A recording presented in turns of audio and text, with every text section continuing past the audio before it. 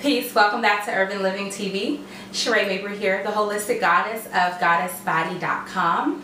I'm here to discuss a question that I've gotten a few times, and that's the question if yoga is okay for Christians to do. Does yoga conflict with Christianity?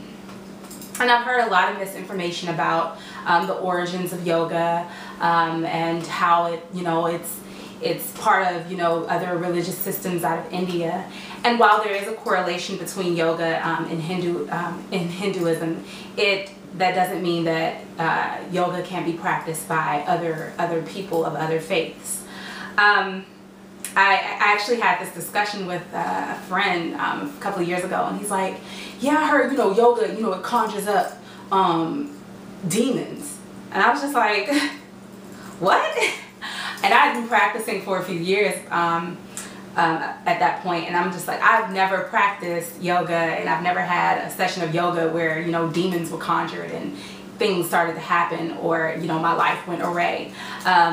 If anything, yoga pushed demons out. Yoga relaxed me more, made me more aware and into my, made me more awake and aware and connected to God rather than push me away from God. So I didn't understand where that came from. But I know that it does come from a place of not understanding or fear. One of the biggest yoga myths is that yoga started in India, and that's what's taught, and that's what most people believe. But yoga actually started in Africa, in Kemet, which is also better known as Egypt today. It was a Kemetic practice that was brought into India and then codified by Patanjali, and so that's where you get a lot of the the Yoga Sutras, which was written by Patanjali, and then that's where it becomes the connection between religions of India and yoga. But the truth is, it didn't even start there. It started in Africa. And so I may still get some naysayers. Well, even so, it's still that witchcraft, and I get a lot of that's still Egypt. They didn't worship. They worshiped multiple gods and all that. And that's a whole nother video, and a whole nother conversation. But the truth is, yoga is a practice that unifies the mind and spirit, and that connects you to your Creator, that connects you to God. Unlike any other exercise on earth, you are actually exercising your spirit as well as your body. It's a physical exercise that's like church. Like you can praise and you can give thanks in your movements.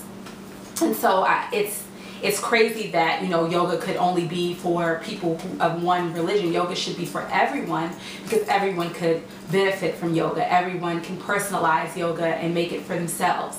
Just as prayer isn't just for one religion. Just like Christians aren't the only people that could pray.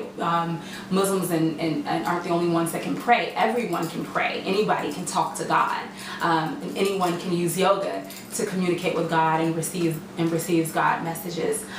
So yoga should be practiced by everyone. There are poses in yoga that do things to you that no other exercise can do. You can actually massage and wring out your internal organs with yoga. You work muscles that you can't work lifting weights, that you can't work running on a treadmill. Also, it's an exercise. There are poses in yoga that increase your intuition, that slows down your mind and keeps your mind from racing in the monkey mind that we call it in yoga, where your thoughts are bouncing all over the place. Yoga calms that down, and so that you're able to hear God's voice. So yoga is not it. Yoga is for everybody. I can't believe that someone would think that they couldn't practice yoga because it conjures up demons and it's evil, and and you got all those gods and whatnot. It's not about that. It's about your connection to your Creator and using yoga to do that. There are Christian yoga classes where they use only gospel music in the classes, or Christian music. There are classes that don't use any of the Sanskrit terms. I'm trained in Vinyasa yoga as well as Kemetic yoga, and in Kemetic yoga we use Egyptian terms. We don't use the Indian terms. In Christian yoga, I'm pretty sure there are terms for the poses that don't involve the Hindu deities. So yoga can be for everyone. It's about finding a place where you can practice that helps you and that makes you happy, and that you feel that you're not, you know, teetering on the lines or anything. But it's false to believe that you can't practice yoga. Yoga should be practiced. It's an exercise that can be done in church. If people could come together and do the sun salutations, that series where you're doing a lot of deep back bends and hip openers and really opening up and ushering, you can usher God in. So yoga should be practiced by everyone. Christians should definitely do yoga. You can heal diseases with yoga. I'm very much into the healing aspect of yoga. I love that you could get rid of migraines with yoga. You can help menopausal systems with yoga. You can help MS with yoga. You can use yoga to detoxify your liver. You can use yoga to calm down cramps.